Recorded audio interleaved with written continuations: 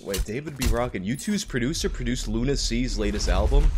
You guys ever listen to Luna C? That band is so good. I love that fucking band. Haven't heard them in a long time.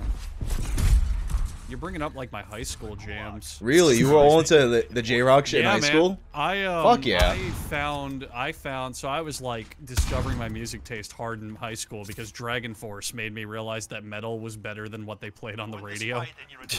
Yeah. Now, of course, Dragon Force being the one to do it, it's a fucking joke, but like the only metal I knew was like Slipknot and Korn and Disturbed and all that. And then through Dragon Force, because my friend showed me them, I found like these websites that were like, oh, metal, here's some metal, and we review metal, and here's an album, this and that. And I would just spend like hours a day just finding new bands. And Lunacy, like they had a whole Japan section, and it was like Lunacy, Lay Arc and Seal. Hell yeah. Gecht, Darren Gray, just all these big names now that back then were like, they were popular, but not nearly what they are.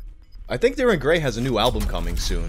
I would not be It's been a while for them. They're getting very popular both over there and here. What's cool about Darren Gray, like that was one of my favorite bands for like a very long time. Pretty much every time they've come to the US I've went. But it's been interesting to see the demographic of their shows change, because when they first started coming here, it was just nothing but weebs. But little by little, they accumulated more and more just like regular metal fans that like them. Yeah, they're starting to grow. They definitely are.